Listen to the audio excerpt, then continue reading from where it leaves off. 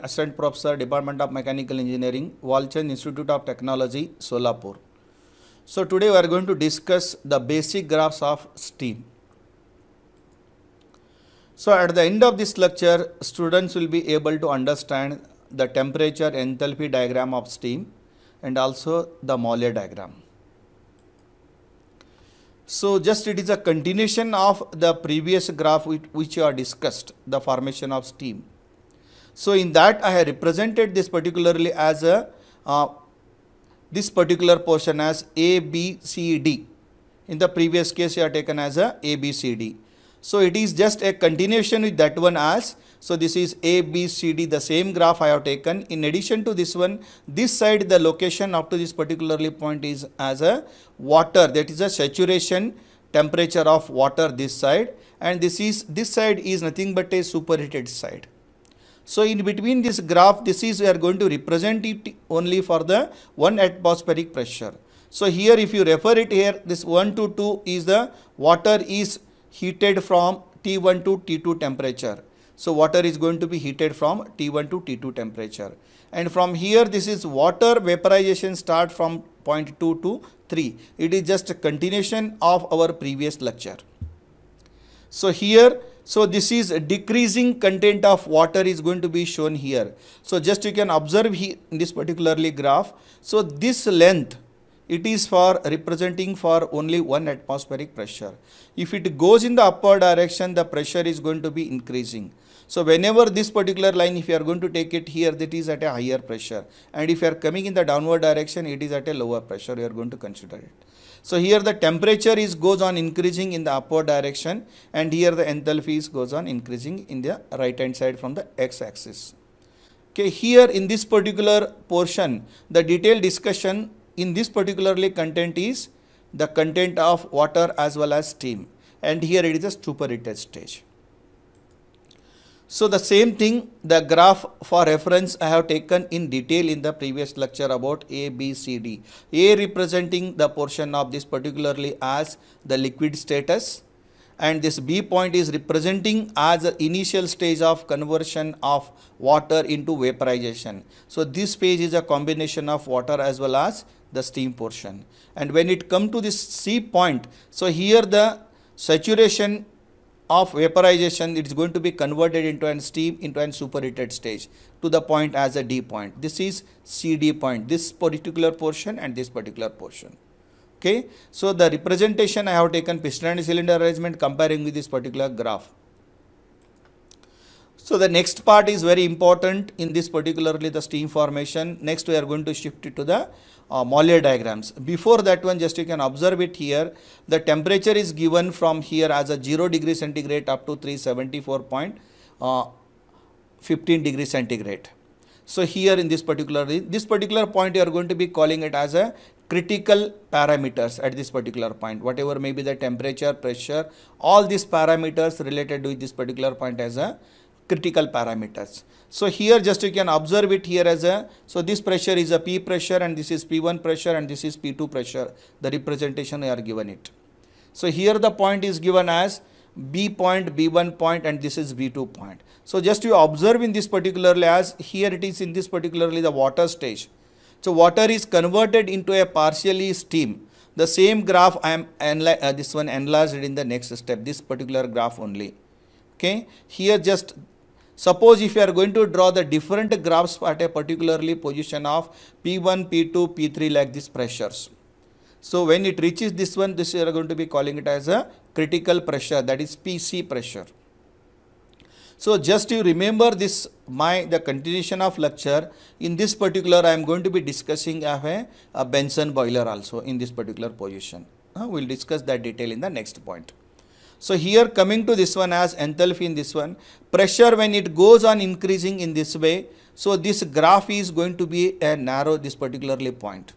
So this portion you are going to be calling it as a saturation points of water, and this portion you are going to be calling it as a saturation points of the steam. So right side of this one is in the superheated stage and left side of this one in the water condition. In between that one, it is having as a partially this one as water and partially the steam. So here this is a dryness fraction. One more term is going to be added in this one as a dryness fraction. So it is a percentage of the pure steam as well as the water content is going to be defined in this particular area. We are going to discuss that part in coming next slide. So here this particularly is representing it as a HFG and this is HF. These are representing as an enthalpy of fluid and enthalpy of gaseous as well as a fluid, means the water as well as steam will be there. So here coming to this one, this particular point. So this particular point notation as Hg, it is the enthalpy of gas. So these notations I already explained in the H is equal to Cp dt equation. So based on that one, you are going to be finding it as what exactly the value of HF, HFG and Hg also. These three terms you are going to be studying in this particularly portion. So this particular, whenever the pressure is increasing, this is going to reaching this particular, these all parameters we are going to discuss in the next condition. So now the graph, once again there will be a little bit changes in the next stage with the molar diagrams. So when you are coming to this particularly as a molar diagrams, so this particular part we are going to be taken it as the saturation line. This saturation line we are going to be representing in the molar diagram as, so this line, this is a saturation line. So below this portion the steam will be there in the condition of water as well as a steam part or a saturation steam. So here there will be a dryness fraction, here there will be a dryness fraction. So those dryness fraction is representing in this particular line. So here your attention is required on this particularly the graph. So it is a typical graph, we are going to be using it for a calculation of different properties of the steams are concerned and different positions. So coming to this one, just you can observe it, this type of the lines are representing it as a critical temperature lines. These are critical temperature lines. So when you go in the upward direction, the temperature is goes on increasing from 150, 200, 250 like this, you are going to be getting the different temperatures. So this is representing the position of the dryness fraction.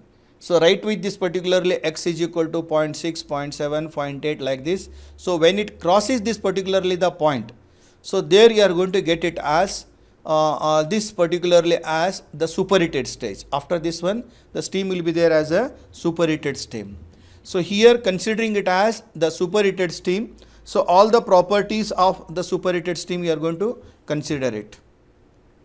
So here, so just you can observe in this particularly I have noted one point in this particularly, this particular notation I given a one point. Corresponding enthalpy you can get it in this particular position. Corresponding enthalpy you are going to get it in this position. So when it comes to this particularly in the line, so this graph will give you a lot of information related to the steam when you are going for the nozzle, turbine, all the numericals are concerned.